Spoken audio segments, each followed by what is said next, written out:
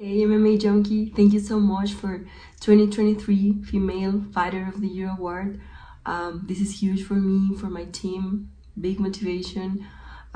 This was one of the best years of my life. On the left eye, made an attempt at a spinning back fist. Back take it. Sensational job by Alexa Grasso with a minute to go. She's in deep. That is getting tight, but it's on the chin, Joe. It's still on the chin. She's got the strength. She can still smash her. Oh my goodness. Shevchenko keeping her wits about her. Not under the chin yet, more of a crank. Oh! She's got behind the neck. That's still tight. This is so tight. That's tight. This is so tight. That's really tight. I think she got it. Shevchenko taps it in. Alexa Grasso is your flyweight champion.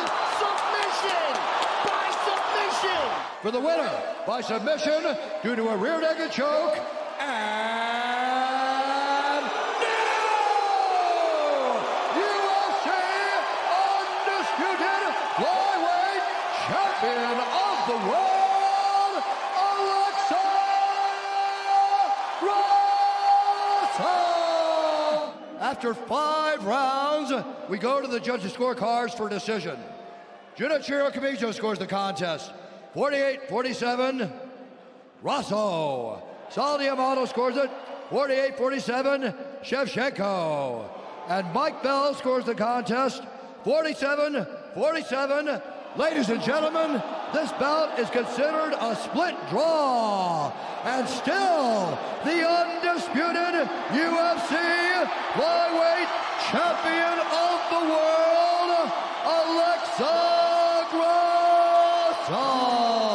It wouldn't be possible without my team and my coaches, especially Francisco Grasso, our head coach, who's doing an amazing job with all his athletes.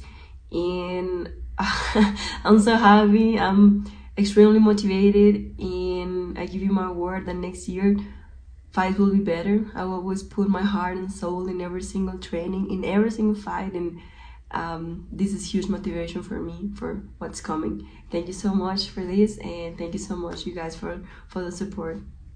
I'll keep working super hard.